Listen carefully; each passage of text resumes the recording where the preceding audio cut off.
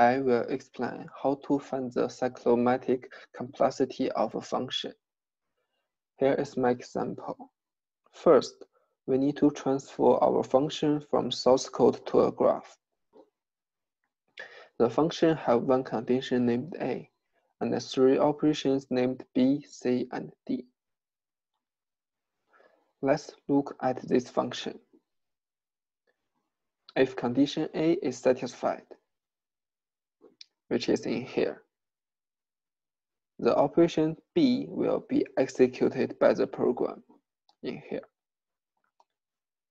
In other condition, if A is not satisfied, which means the program will not execute operation B, then the program will go to this position and execute the operation C.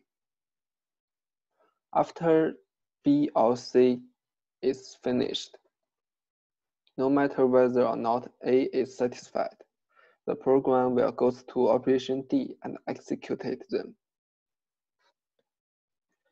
After we get the graph of the function, we can easily find the cyclomatic complexity of this function by using the formula, which is adding the number of edges minus the number of vertices plus 2. The number of edges for this function is 1, 2, 3, 4. And the number of vertices is also 1, 2, 3, 4. So the cyclomatic complexity of this function is simply 4 minus 4 plus 2, which is 2.